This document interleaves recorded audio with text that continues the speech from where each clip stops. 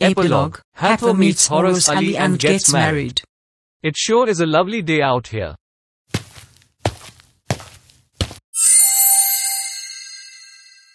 Wow!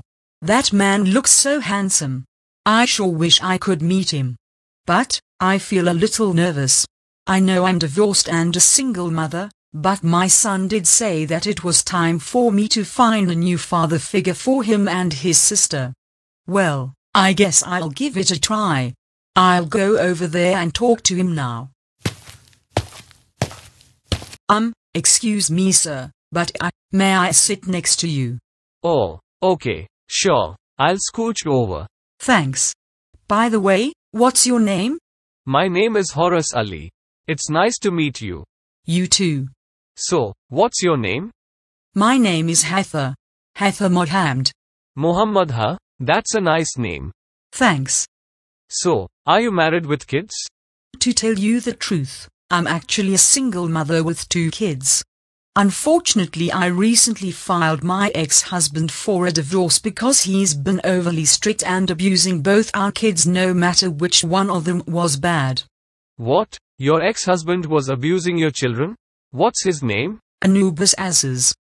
Wait a minute. You mean to tell me that you used to be married to the most notorious man in all of Cairo? Most notorious? What are you talking about? Anubis Aziz is a dangerous criminal. He's the leader of the most ruthless group of thugs to cause chaos all over town. This gang? What's it called? It's called the Mad Mummies. What? All this time, the man I was married to, the one I filed for a divorce and got arrested for child abuse, was the leader of a gang of dangerous criminals. I can't believe I was ever married to that man. First he cheated on me with another woman, and now this. He's an even bigger liar than I thought. Just out of curiosity though, how exactly did you know all this? I'm an investigative journalist working for the Egyptian television network. I've been gathering up evidence of what your ex-husband's been up to these past couple of years. Do you have any of the evidence in your possession? I do actually.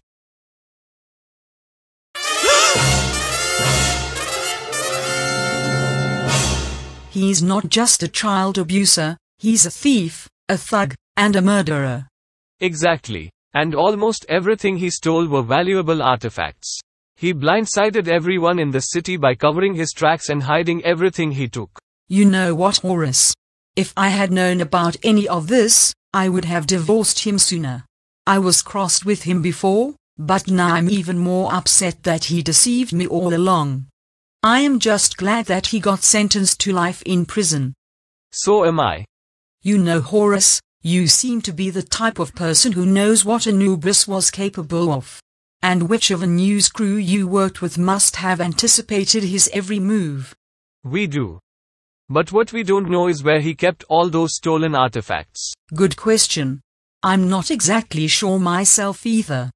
But anyway, you seem like a nice man. Would you like to meet with me again someday? Sure. You also seem like a nice woman. Beautiful too. Oh, thank you. Here. You can take the evidence with you. You could use it for the next time Anubis stands trial. Thank you, Hathor. And if you happen to see anything out of the ordinary, give me a call. Will do. When Hathor returned home, I'm going to lie down for a bit. Wait a minute. I felt something from underneath the bed. I wonder what it is.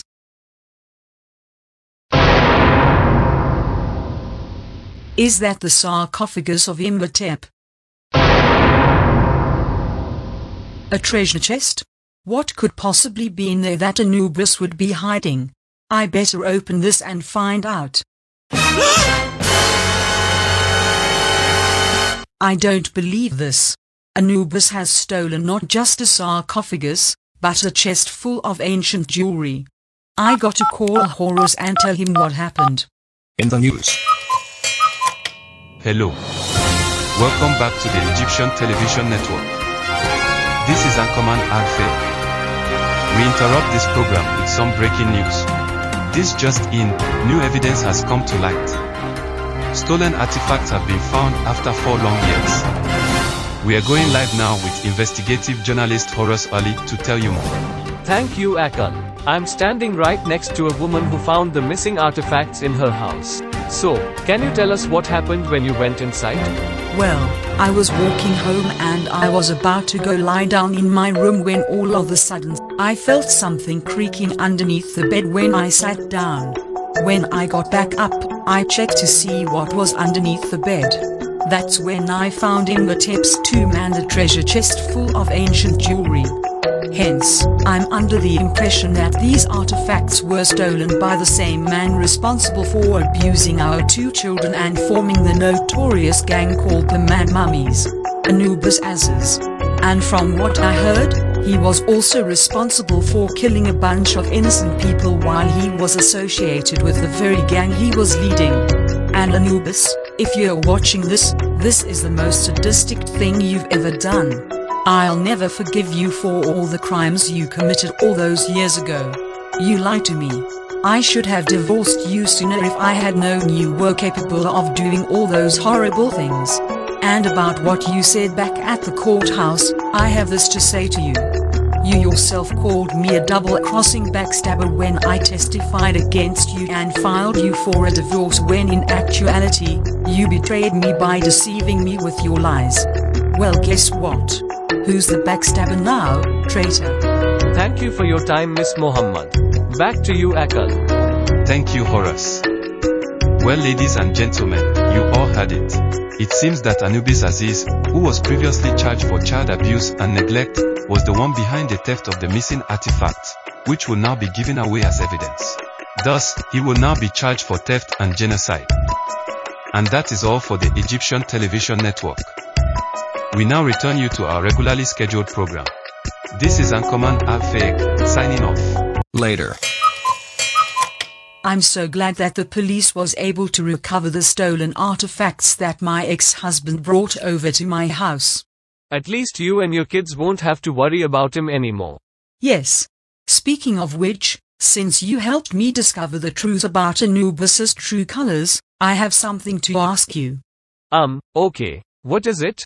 I was wondering if you would like to be my new husband for my family. My children could look up to you as a better father figure than their former father could not be. So, Horus Ali, will you marry me? Of course, Hathor. Your children definitely deserve better.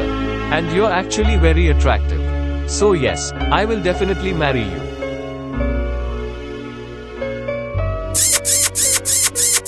So Hathor and her kids help get everything set up for her wedding with Horus Ali. Let's see what happens next. Dearly beloved, we are all gathered here today to celebrate the marriage of Hathor Muhammad and Horus Ali. If anyone here objects to this, speak now or forever hold your peace. After a brief moment of silence. Okay, seeing as there are no objections, do you, Horus Ali, take Hathor Muhammad to be your lawfully wedded wife forever till death do you part? I do. And you, Hathor Muhammad, take Horus Ali to be your lawfully wedded husband forever till death do you part? I do. Then by the power vested in me, by all of Cairo, Egypt, I now pronounce you, husband and wife. You may now kiss the bride. Oh, no, this is so romantic. For once, I am even doing it. The end.